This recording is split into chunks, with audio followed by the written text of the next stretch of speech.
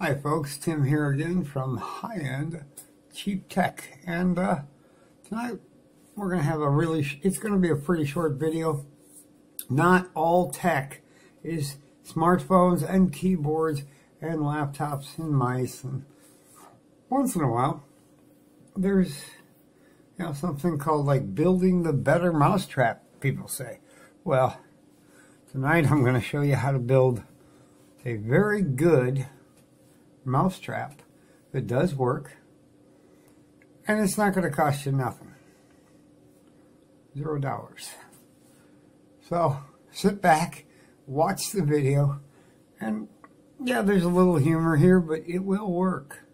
I've done this before, and this mouse and I have been going at it for about a week.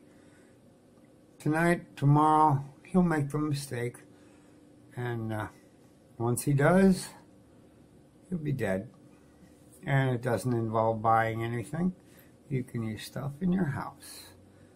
Mostly you just need some water, a toilet paper tube or a paper towel tube, and some kind of bait to get the mouse to go wandering down said tube. I'll explain right after the intro.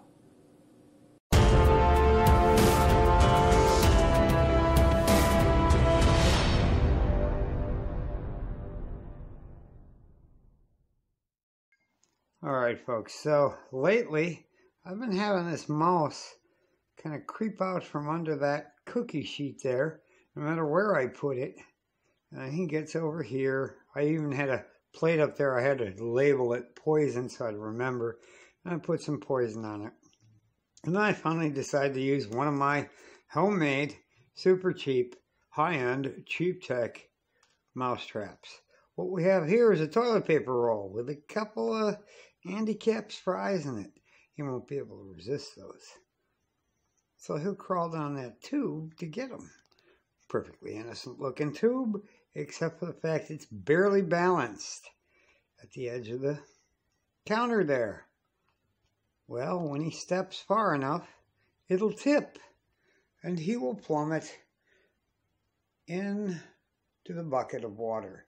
Mice don't swim, folks. They sink like a rock and they drown. And you just take the bucket outside and throw away the dead carcass in the morning.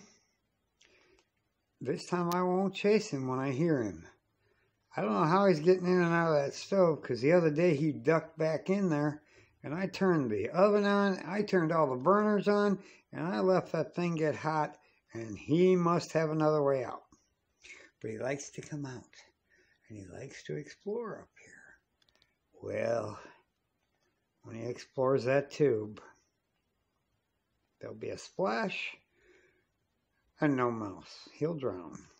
I know it sounds brutal, but it's better than them trying to chew their legs off when they get caught in them sticky traps. So that's all I got. That is some super high-end, cheap tech. Now you could do this with a longer tube and put more temptations down the tube, and they'll eventually come down there. We used one of these at work, and we caught 3 mice in 1 week. Drowned every one of the little SOBs. Worked great. Thanks for watching, and if you like the content, give us a thumbs up, subscribe to the channel, and, well, maybe hit that notification bell. All right. That's all we got for tonight. This is a kind of funny, but not really, if you think about it. Yeah, I need to wash the stove off a little too, don't I? But I'm hoping in the morning, or maybe while I'm sitting here tonight in the back, to hear splash, and they'll be like, gotcha.